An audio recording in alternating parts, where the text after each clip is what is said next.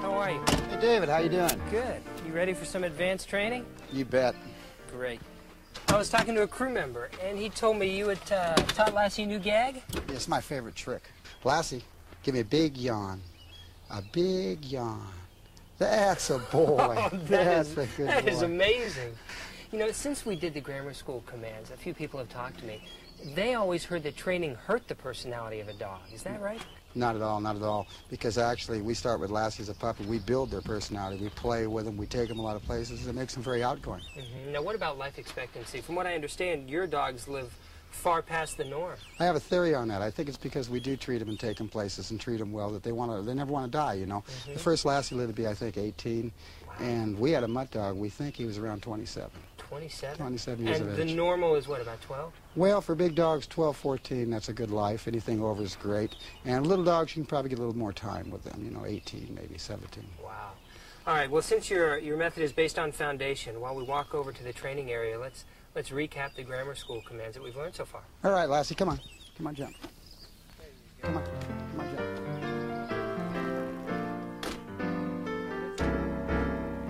Now let's summarize the beginning commands. First, while putting the collar on, make sure to use a slip chain while training. And remember to put the slip chain on properly. If it is on correctly, it will release after you tug on it. It is also important to use a food reward when putting the slip chain on your dog. This will associate the slip chain with a pleasurable experience and also help you avoid playing tug of war with your dog. It is also helpful to use your hand for control while putting the slip chain on. This will help prevent getting the slip chain caught in the dog's mouth. When you're teaching your dog to come, make sure to use a long leash to give yourself some distance between you and your dog. After your dog gets distracted, call his name while gently tugging on the leash. Also, make sure to have a visible reward. This will entice him to come towards you. Make sure to use a warm tone, as with all the commands, and kneel down to your dog's eye level. When you are teaching your dog to walk at your side, make sure to hold your leash short in order to give yourself more control. Also, while teaching your dog this command, have food in your opposite hand to entice him to walk with you. And remember, as with all the commands, don't ask for too much too soon. Go in small steps. In teaching your dog to sit, hold your leash short to give yourself more control. While saying sit, pull up on the leash with one hand, while the other hand gently pushes the dog down on the behind. This will reinforce the command since you are once again using verbal and hand cues. Also, as with all the other commands, make sure to reward the dog quickly and in the finished position, so the dog knows what he is being rewarded for. Since this is foundation training, start your dog in the sitting position. Hold the leash close and gently pull down toward the ground while saying down. If your dog resists, delicately pull his legs forward and lie him down on the ground. And remember, make sure to reward him in the finished position. First, make sure to keep the distance minimal between you and your dog. Remember, the closer you are to your dog, the more control you have. Second, as with all the other commands, remember the importance of verbal and hand cues. By using both, you will be reinforcing the command to your dog. And finally, if the command is not performed correctly, return your dog to the original position. This way, your dog will know when he has performed the command incorrectly. Bob, we've gone through all the grammar school commands. Now we're on to high school. What do we learn next? Well, I want to show you a little trick I like because it makes Lassie appear very smart. It is kind of a smart trick. Okay. And it's where I make him turn to his right and his left. Lassie, on your feet. Here's what the finished product looks like. Turn to your right. Come here. All right, Lassie, come on. Turn to your left. Now how we achieve that is, come on, come here. I will show him a little piece of food and holding the leash quite closely. I just maneuver him around and then I feed him. And I say turn to your right. Then I can do the same thing, turn to your left. So you're actually leading Lassie around with the food. He's following the food while you're saying turn to your right or turn to your left. That's right. All right, turn to your right. Turn. All right, that's good. And I reward him. And then I'll do the same thing the other way. Here, turn to your left. That's a boy. And you're holding the leash close for good control. That's right. So pretty soon after I get him where he's doing this meat, he'll go around, turn to your right. Now I can start to put a little distance on that. All right, back up. This is another reason to use a longer leash. That's right, particularly for this one, because you'll see how I work this. Turn to your right, and I turn to your left. See, I can take it, and actually, if he was to stay there, which he knows the trick, so he's anticipating it, but I wrap that around. Now, I'll say, turn to your right, and this helps him come around. So if the dog isn't doing the trick, you can actually help him go around because that's right. The leash is already that's around right. him. It gives you the distance that you need. So what you end up with is a dog off a leash, and you tell your friends, my dog knows his right from his left. Turn to your right. Lassie, turn to your left. And they say, why, he knows his right and his left. It would seem to me also in movies and television, this is very important because a dog, like an actor, has to turn towards the camera. If they would mount camera over here, I always want Lassie to play the camera as he runs off. So I'd say, go on. You see, and then somebody would call him and he'd continue. So what's next? Well, the next thing would be crawl. What we do here is we've taught him to lie down, which is the first part of that. So now, holding the leash short again, we take the food and we can entice him a little bit to come forward. Down and forward, we start him with, we use the food to kind of bait him in. All right, crawl, crawl, crawl, and that's as much as you want. If you can get that, that was good. That was good, you see. So it's the hand motion of crawl, or the verbal cue of crawl, the hand motion of just with the food, and he's following the food. That's right. Easy, down. You say down because that reinforces that he's down if he starts to get up. And you pull forward, crawl, crawl. Saying the word down, crawl, down, crawl. You're just gently tugging on the leash. That's right. And I'm only asking for little steps at a time. And maybe I'll only do this 3 times a day. If I can get him to do this a couple of feet that day, I'm happy. You know, I'm not going to try for a long thing. On your feet. Back up, back, back, back, back up. So what we end up with is sit, lie down. All right, Lassie, crawl, crawl, crawl. Now, what's the difference with the hand cues between sit, lie down, and crawl? Because they're all very similar. At this point, I do have to start using voice because when you get into that many commands that are that similar, you need to use a little voice sometimes, unless you pre-rehearsed him, and then he knows that he's only going to do that one thing. We've talked about foundation training the whole way through. Sit turned into lie down into crawl. What does crawl turn into? What I like to do next is I like to tell them teach them to lie on their sides. So what I do with this, and sometimes you'll get a little resistance from your dog because this kind of puts them at a disadvantage. So they don't. So you take and you just push them over and say stay. This is where stay comes in. So they don't come back up. They know what they've done. Now reward them in this position. Always rewarding in the finished position. That's right. And then we can bring them back up. Come on up, Lassie. Come on. And I even reward them for that because that can become a command too. So is that why you separate the verbal commands with sit, stay, lie down, stay, and now crawl, stay? Right. And then on your side stay. You have it. So what we have here is I get on your side, and I can have them come back up. Come on up, Lassie.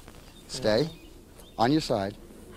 Now, since dogs are at a disadvantage, since you're above them, and obviously you kind of lean down to them, and they get kind of playful and feisty, does it make it more difficult? Well, it does, but if see, that's where your foundation comes in. You've already taught this dog about 5 things, so a little of that is gone now because he knows, he understands training at this point. He should understand training at this point.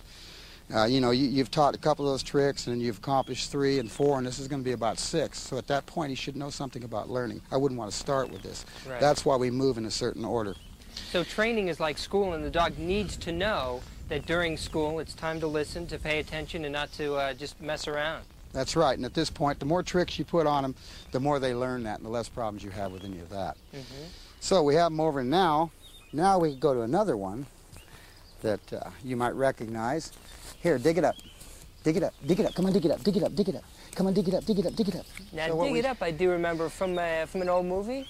That's right. Maybe from 1943, That's Lassie right. Come Home? That's right. We get into sit, lie down, crawl. Come on, crawl.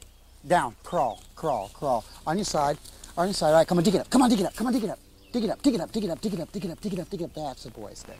So now, this is the majority of the scene, the famous scene from Lassie Come Home that really earned Lassie the title role, except your dad added a few more amazing That's right. amazing tricks. Well, let's take a look at the scene, and if you'd be so kind, talk us through it and you can show us exactly what your dad did. I'd love to.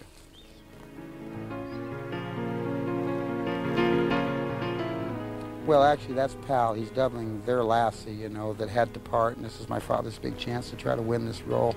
And I think he had this all planned, you know, how he's going to do this. He makes the dog come up really easy. And I mean, this is incredible in the sense that a dog likes to get out of water. They don't wait. That's right. That's right. Now he's got him hesitating. He'll even make him stay. My father's timing is real good, too. And he's feeling about how a tired dog that just swam that far would be. And it's through voice inflection that your father's giving him these directions, the hesitation. Stay, easy. Put your head down, easy. Right there. And like that little wobble almost. That's right. Makes you think the dog is exhausted. And now he'll have him lie down real soon. Lie down. And as he put his head down, because a tired dog puts his head down. It's amazing the subtleties in a scene like that. It is, you know. I was so lucky working 330 episodes with my father as his assistant. The things I learned, you know, it's great. He was a great dog trainer. Now let's summarize the important points in the past 3 commands. In teaching your dog to turn to his right and turn to his left, start by holding the leash short for control. Then, as you gently pull him around in a circle, have food in your opposite hand so the dog is essentially following the food. As you pull your dog around, say, turn to your right, and give the dog his food reward upon completing the circle. Do the same when teaching your dog to turn to his left. Finally, use a long leash for this command, since once your dog gets the hang of it, you can build distance by wrapping the leash around your dog and having him perform the command. Remember, crawl is based on the commands sit and lie down, so start with your dog lying down, and make sure to hold your leash short for control. Then repeat the phrase, down, crawl, while holding the food just in front of your dog, so he'll crawl forward for the food. Your dog's instinct will be to raise up, so make sure to keep the leash short and reward your dog at ground level so he stays low. And finally, don't ask for too much too soon. A few feet at the beginning is worth a lot of verbal and physical praise. Once your dog has learned to crawl, you then can teach him to get on his side. You first gently push your dog over, saying on your side. Once the dog is in the position, make sure to say stay, so your dog knows not to get up.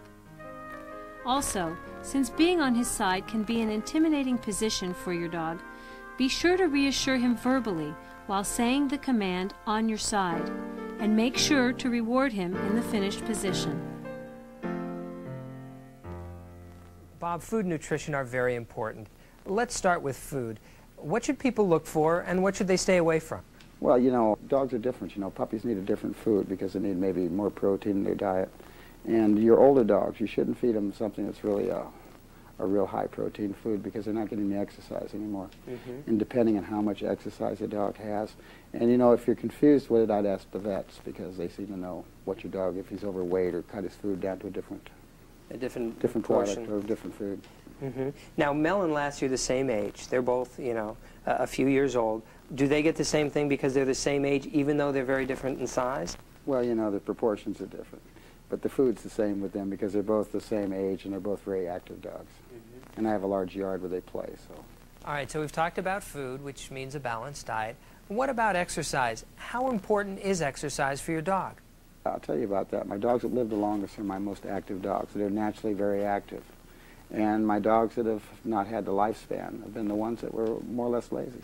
So I think that goes for people or anything. The more exercise we get, the better life we're going to have. That's right, because the Lassies have lived far beyond the norm. That's right. These dogs, a lot of them were active on their own. You didn't have to work them or do anything with them or play with them because they just like to run.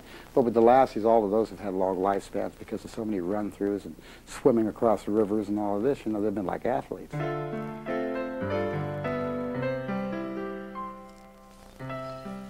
All right, Bob, let's look back now at one of your favorite episodes and see how a few of these advanced commands were utilized. I'd love to.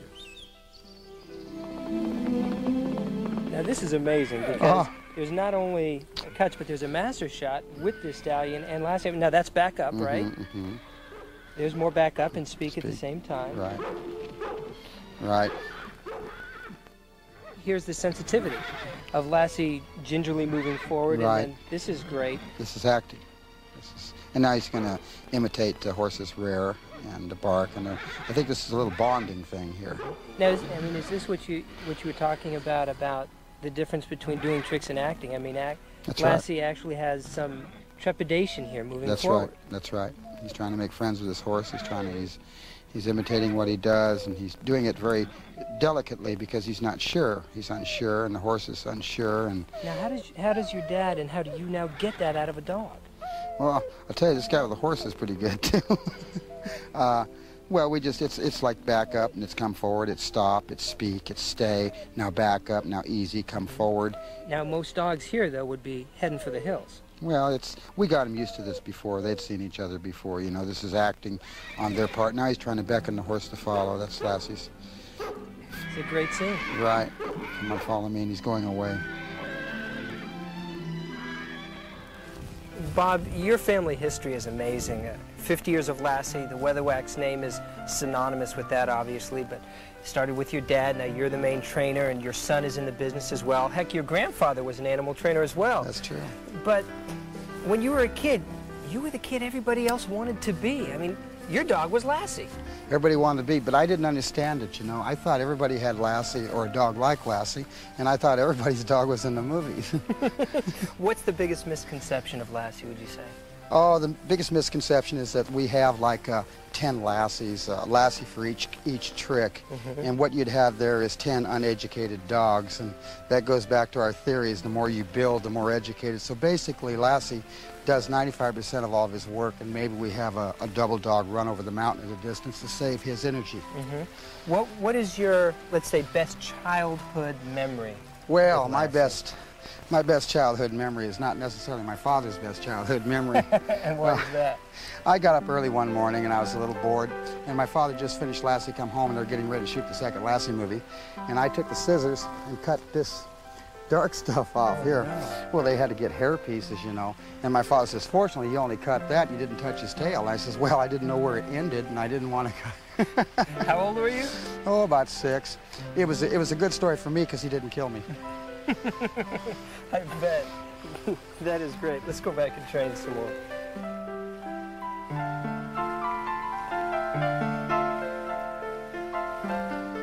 So, Bob, what are a couple of other tricks that people like to show their guests? Well, the favorite, as most people like to show, is Lassie putting his foot up, or your dog putting his foot up. Like that, shaking hands, they call it, I say put your foot up.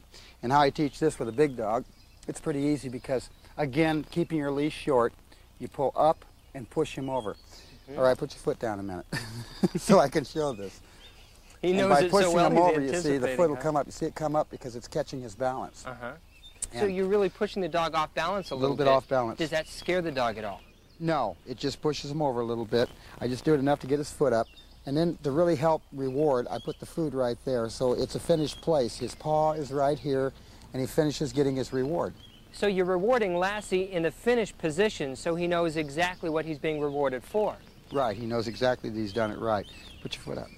This may be a foolish question, but are dogs left and right-handed like people are, and does it make a difference on which paw you want him to hold up? Well, it does in a sense. You can teach him either one. This dog is left-handed. He prefers to lay on his left side the whole shot, but I taught him with the right foot. But, you know, see him push him. No, over here. No, the other one.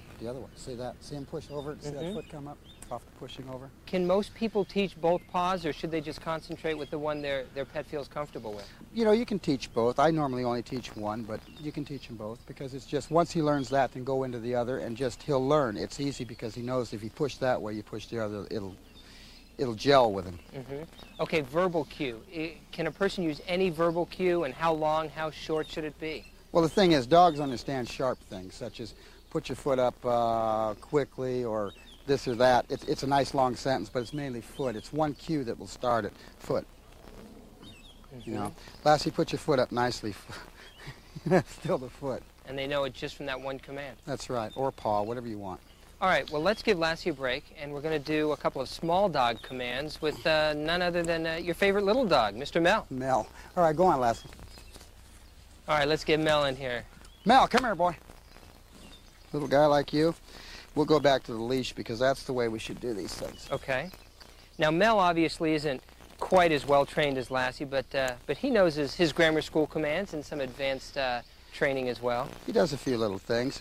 I'll show you. Let's see over here. Come here, Mel. He's very cute when he crawls. Mel, lie down. Down. Crawl. Crawl. Crawl. Okay, now my first question is his back feet. It's hilarious, but is that his own tendency, or did you teach that? That's the way he likes to do it. See, and I allow him to do that because it's cute, you know. If I pulled him a little quicker, he would stop doing that, but I like that. So when people are training their dogs and their dog may do something a little bit different just because that's the dog's personality, should they let that go? Sure. Well, in my case, yes. But I think, you know, it's up to them. It's an individual thing. If they like the way their dog does it, they can do that. But with us, I do that because I'm in the motion pictures, and I think that's a great-looking way to crawl, you know, for entertainment reasons. Absolutely. Bob, what are some of the small dog tricks you do with Mel? Well, I do roll over with Mel. It's an advanced trick, and I don't recommend it for big dogs because it can hurt their back. But I'll tell you, it's really cute with a little dog. Mel, come here. Crawl. Come on, crawl. All right, Mel, roll over. Roll over. That's now, why does that hurt a bigger dog's back? Well, it's kind of, you know, an 85-pound dog like Lassie, they can wrench their back because they have to throw their feet to push them over, and they're a longer bodied dog, where these are little guys, and they can do these certain tricks they can do, like to jump through the arms. Needless to say, Lassie's never going to jump through my arms like he does. Right. Now, so if anybody out there is afraid that it might hurt their dog, definitely check with their vet first. That's right. That's right. I just don't recommend it for large dogs. We used to teach it to larger dogs, but we stopped doing it because we feel that it could be a problem. All right. Now, roll over is really a continuation of a couple of the other tricks. That's right. First you have to teach lie down, and then I teach on their side. And then after I teach on their side, I'll take the rope, put it under the feet, and flip it over. But it's really not for the person that just wants to train their dog at home for obedience. Okay, roll over, step by step. How do you teach it? All right, first we have to teach lie down. Lie down, Mel. So then on your side, Mel's getting ahead of me, so I taught him on his side. Now I'll just flip him over. Roll over. Roll over. All right, that's the voice. And you bring him out of it, and that lets him know he's done a complete thing. Will a dog fight that command? I mean, since they're so low to the ground, are they intimidated at all? Well, they do. Matter of fact, your worst part of this will be, come here. Come on, Mel. Lie down. Is on your side. On your side. This is the part they usually fight. They don't like that part. And you see how I did that? It was pushing him over again. Now, when he's there, I make sure to feed him in that position. And I can actually take this rope. All right, roll over. See. And that flipped his leg over. Yeah. Right. And it's very important to remember, everything is very gentle. All the nudges, all the pushes. It's nothing to scare the dog, but all gentle pushes. And it's all little steps leading up to this. You know, you're seeing something finished, and it's not going to be quite that easy for you. But once you've accomplished making him lie down, you know, he lies down, he stays, he'll start to be easier on these. You know, he'll pick it up. When you're teaching a trick like this, do you ever, at the beginning, do you ever get down low with the dog so they don't? I did, sure, I had to, because he's little. Or, you know, I put him up on a table, too, and brought him up to my height. Sometimes for some people, they don't want to bend over. Maybe they're elderly, or and they don't want to do that. So you can put him up on the table. But lie down. On your side. Stay. And then I reward him on that position. And then roll over. So the hand cue for roll over is similar. It's lie down is halfway, and then roll over is the completed circle. Slide down on your side, then roll over.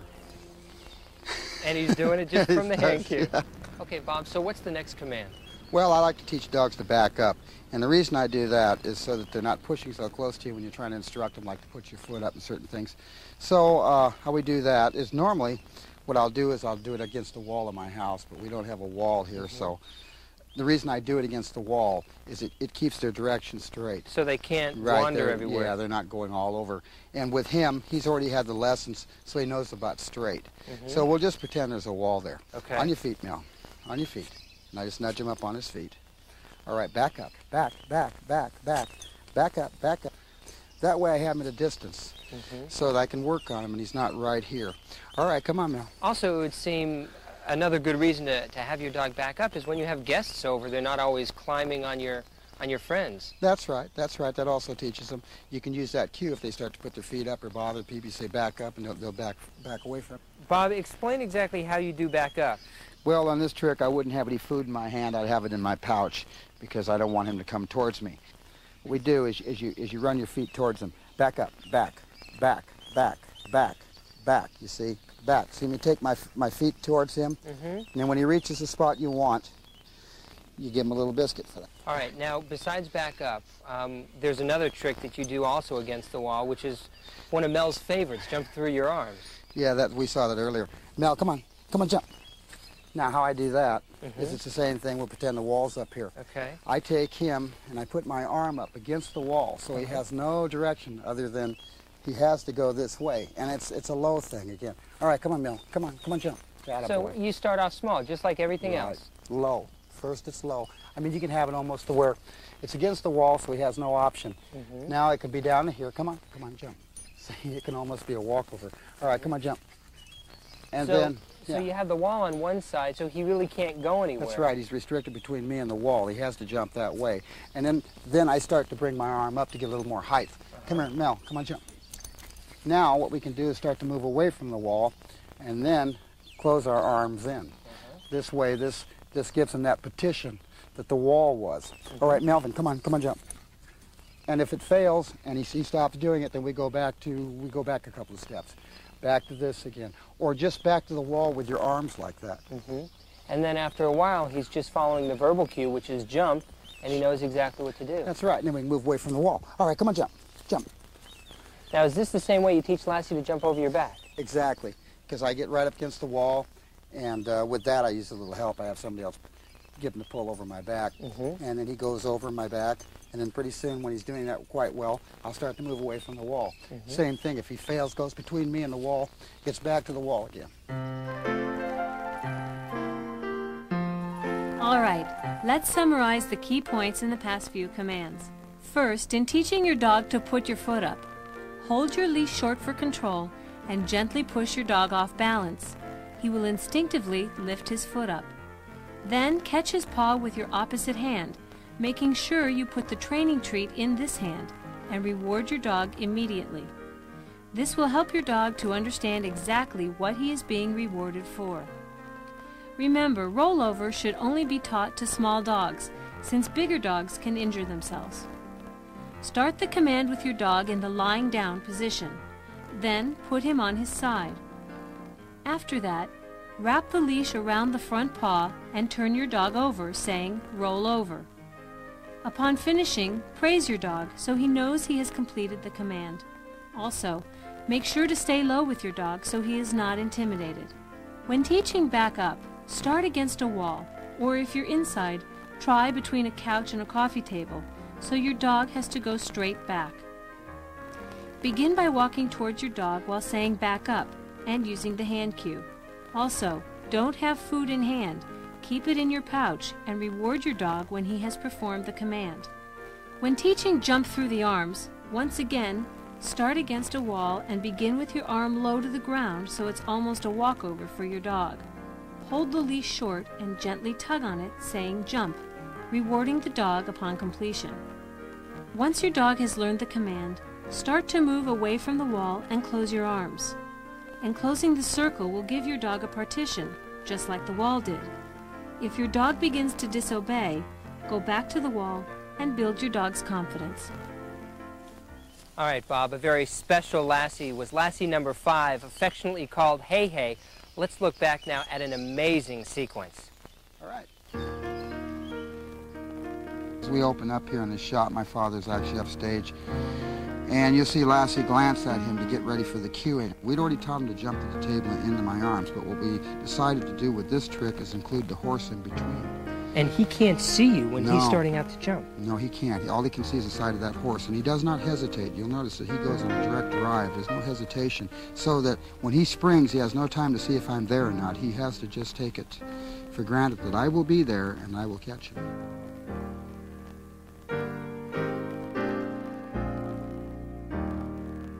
Bob, on the subject of health, I know this is one of your biggest concerns. We've talked about it for a long time.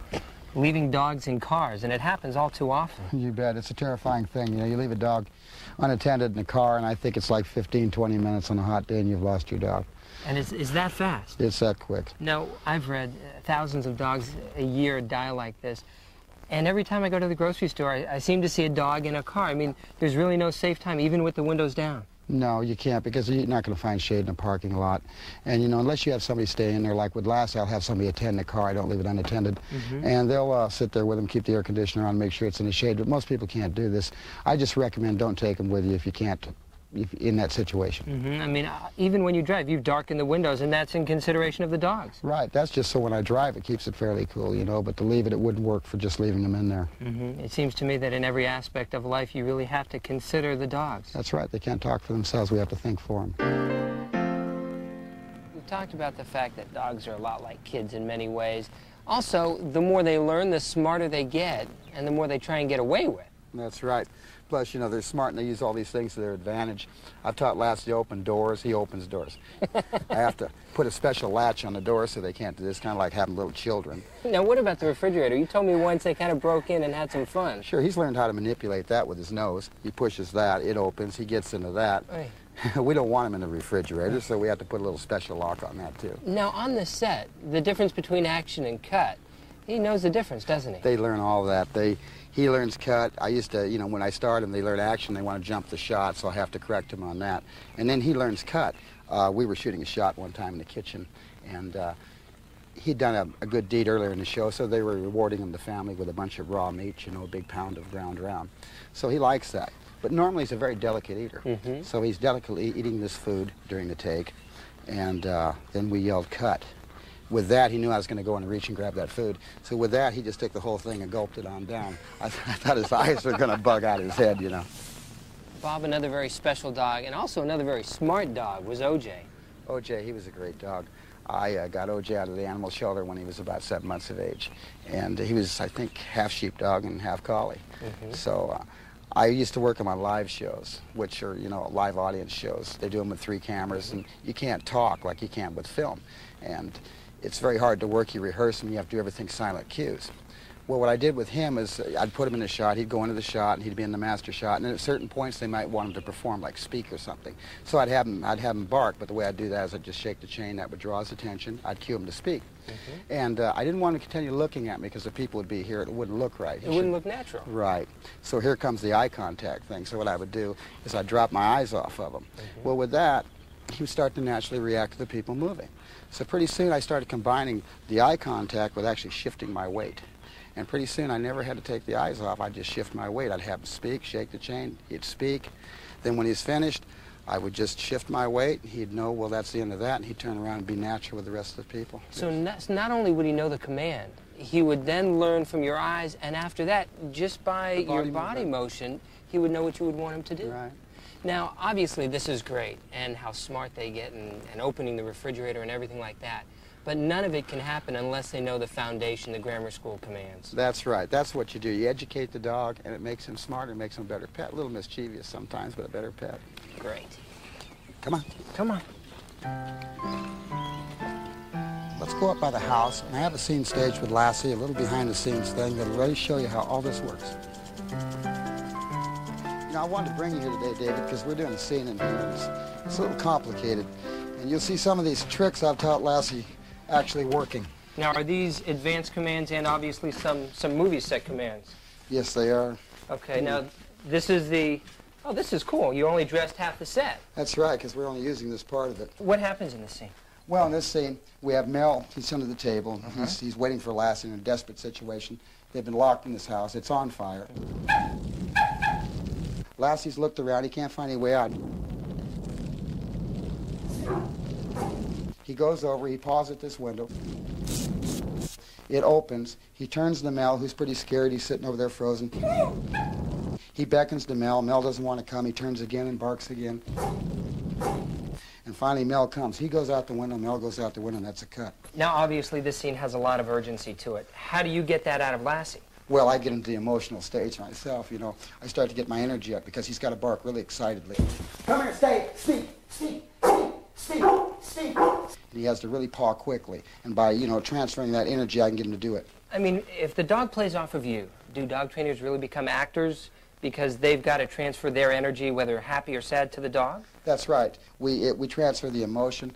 Plus, we actually designed the shot, how it would work. I know how Lassie would turn, how he would beckon to Mel. And that's the difference between, you know, just doing tricks and being a motion picture dog trainer, because you're making the dog act.